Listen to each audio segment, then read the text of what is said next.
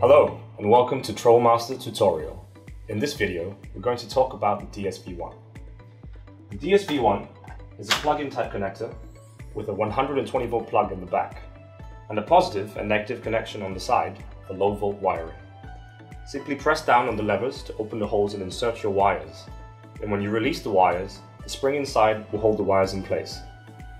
The output of the low volt modules, or low volt signals coming out of the module, depends on the selection of voltage, which can be done here by pressing and holding down on the down arrow button.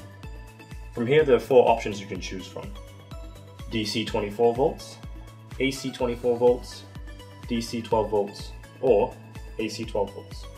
For now, let us select AC 24 volts, which can be done by pressing the enter key here. After choosing what voltage you want to output, address this module to become one of the other TrollMaster's plugin modules. You can do this by pressing and holding the enter key for 3 seconds. From here, you can choose DST for temperature control, DSH for humidity control, DSC for CO2 control, or DSP for programmable timer. For now, let us choose DSH. Once you see the check mark in the box, hit enter and press and hold enter for 3 seconds again to address the module. Then you'll see the addressed icon appear here. On this screen you can see the name of the module, the voltage it's currently at, and whether it's on or off. If you need to change the voltage, you can do so by pressing and holding the down arrow button, which will take you back to the menu we saw earlier for voltage selection.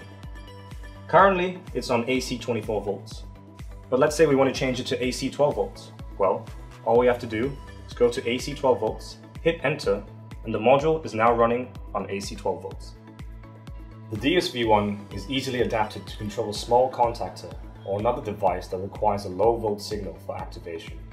It's also adaptable to be used with all the different types of control modules for temperature, humidity, CO2, or timer.